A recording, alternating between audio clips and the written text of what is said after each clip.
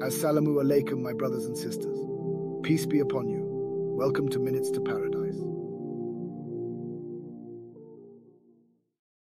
Who is Dajjal? In Islamic eschatology, Al-Masih ad-Dajjal, or simply known as Dajjal, is a term used to describe a deceptive and evil figure who is prophesied to emerge in the end times before the Day of Judgment. This concept is primarily derived from Hadith and Islamic teachings, rather than the Quran.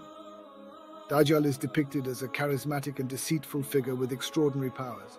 He is expected to claim prophethood or divine status, leading people astray through false teachings and apparent miracles. His arrival is associated with chaos, corruption, and widespread deception. The appearance of Dajjal is considered a significant sign of the imminent end times in Islamic belief.